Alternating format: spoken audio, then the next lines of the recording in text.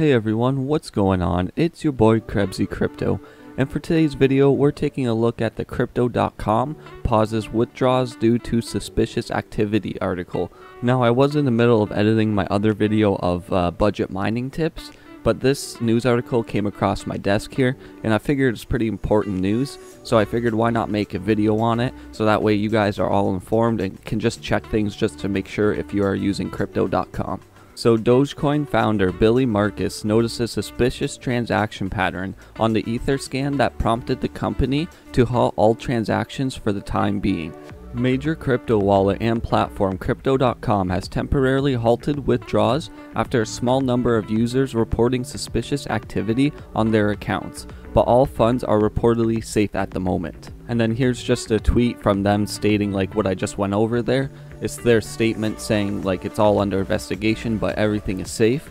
But the one thing I kind of like question is like the coins and everything got hacked. Like hacked we can say, because there is like an address which we'll take a look at later in this video that the founder of Dogecoin did find, and that address ended up being the address that was taking the Ethereum from the accounts. Now Crypto.com, I believe they went and like replaced it because they're exchange, so they have lots on hand. So they obviously helped their users that were having issues and totally like helped them out, got them back on track with the money they did lose. So that's why I assume they are stating that all funds are safe. Now keep in mind this article is about 20 hours old, so it happened yesterday. So just keep that in mind when I'm going through this here. A few hours ago, Crypto.com halted withdrawals from its platform in response to several thefts reported by customers. Dogecoin founder Billy Marcus has noticed a suspicious transaction pattern on Etherscan that prompted the company to halt all transactions until it figures out what's going on with its platform. So we'll take a look at the tweets here from the Dogecoin founder, and it says, "I see odd activity on one of the Ethereum hot wallets on Crypto.com. Now I went and looked, and obviously like it's different now because we're like another day ahead, so it's updated. I tried to go back but I couldn't really find too much. I'll have to look further into that. It's a pattern. The wallet's receiving looking like this. Multiple of the same transactions to a new wallet between 2 to 5 Ethereum. Funds not moved after that." And then he goes on to say internal system transfers and funds are safe ? Inside job gone eerie like office space ? Hackers taking funds from an exchange hot wallet ? Never a dull day in the world of crypto. And definitely he's not wrong. There's always something going on, either it be a rug pull, a hack, or something going on. Either it be good news or bad news, there's always something to report. Now you may be wondering, why is he questioning like an inside job gone wrong or whatever? Because right now for like Crypto.com on like their app, you have to have like 2FA, so two-factor authentication, and you can have facial scan recognition, and somehow some of the hackers bypass like those two security measures to get into some of the accounts. Now I don't know if it's possible to hack 2FA and like the face scan thing, but I know just from like having a computer background, it would take a lot of like skill and like knowledge to go ahead and do that. So it makes it easier, like kind of assuming that it would be an inside job because they have all that information most likely on a database, either it be online or offline.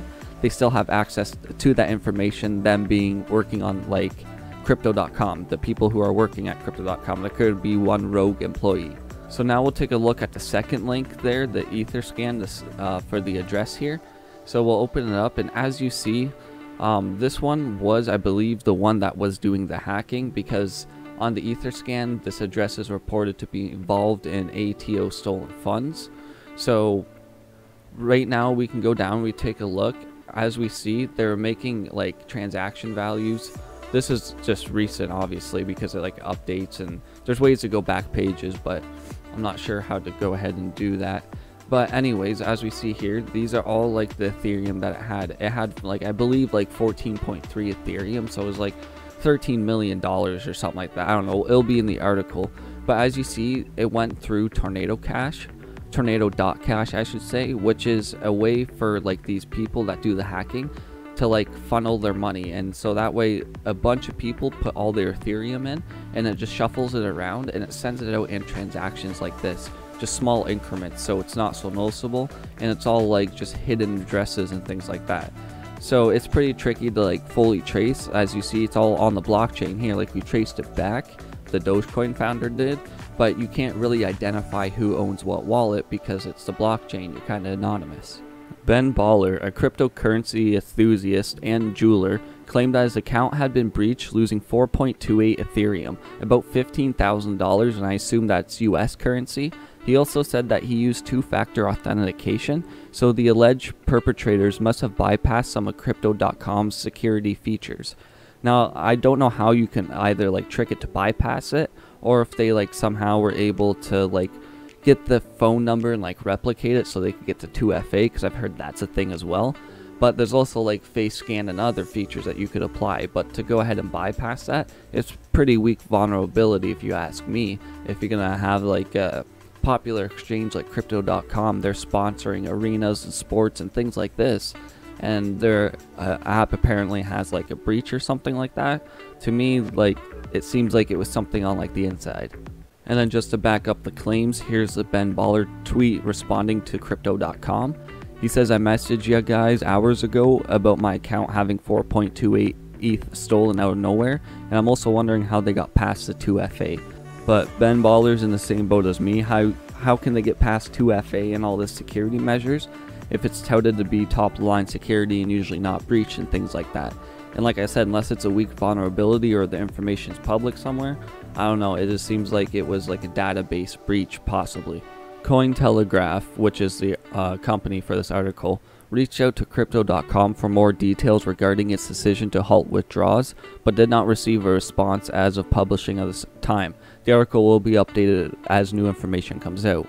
According to PerkShield, the perpetrators are likely to be in possession of roughly $15 million worth of stolen funds, and I assume that's US dollar, so it might be more in other countries and other parts, with at least 4.6k Ethereum, so 4,600 Ethereum they're in possession with, which equates to $15 million. The blockchain security and data analytics firm noted that half of the stolen fund money is currently being laundered via Tornado Cash, as I showed you guys from Dogecoin founder as well. He tweeted that out. He was the one that mainly found about this because he was obviously on the Etherscan website checking things out with hot wallets, like with the Crypto.com hot wallet, and he came across it and notified them, and things got like pretty much jumped on and fixed right then and there. So we'll take a look at the tweet here from PerkShield. The Crypto.com loss is about 15 million, with at least 4.6 ETH, and a half of them are currently being washed via Tornado Cash. So like I said, like, for them to say like there was no losses or all the funds are safe, they technically weren't safe if they were stolen. You were just able to replace them fast enough so that way no one noticed. In my opinion, I know obviously everyone still got the money back. I'm not sitting there ripping on the company. It's just, it should be like kind of worded properly. Funds were stolen, yes. Funds were taken away from people, yes. But they were able to replace them. That's how it kind of should be worded in my opinion. But as we see, all the proof is here and they're laundering the money. We can see it on the blockchain. It's unfortunate that like Crypto.com and some people's account got like hacked into.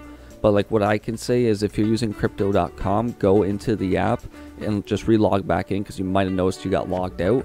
Log back in, reset your password, reset your 2FA, reset like any security measure that you have set, and hopefully that will fix things. Hopefully they fix things on the back end. I believe they put an update out, and we'll go to the tweet afterwards here saying that an update is slowly rolling out to fix all this. So here's the tweet I was talking about from Crypto.com.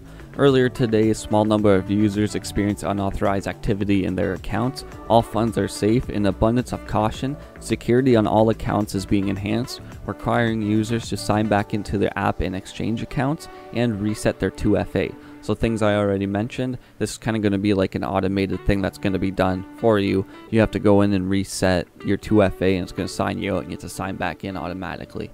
And then they said this update will be rolled out to users progressively over the next few hours. Once complete, withdrawals will be re-enabled. We understand this may be an inconvenience, but security comes first. Thank you for your support, which is understandable. Take the time you need because security is a big thing. Hopefully they were able to fix it on the back end. After this, some people said they tried to reset and they still got an error. So I believe this update might even be followed by another one. It could have been rolled out things are most likely back up and running. Now it's kind of a day later. I use crypto.com myself. It logged me out. I logged back in. I reset my information.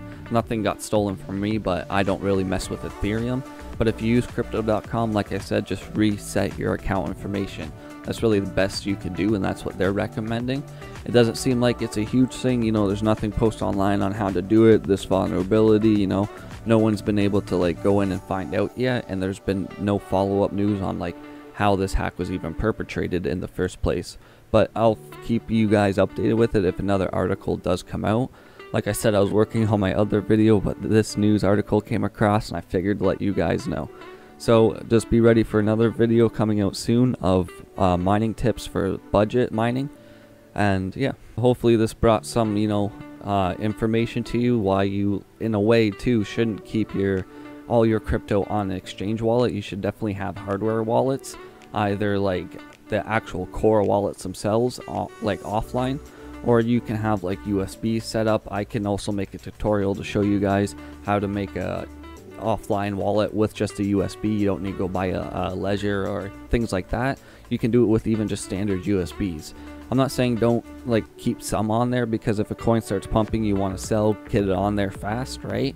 So keep some money on the exchanges, but don't store every single coin you have. Let's say you have a bunch of Bitcoin, don't put it all on an exchange, store it somewhere offline, because if a hack like this happens, sometimes the exchanges don't get it back, or they don't replace it, or they just fold. Obviously crypto.com being the size they are and the money they have, they're going to be able to fix this no problem.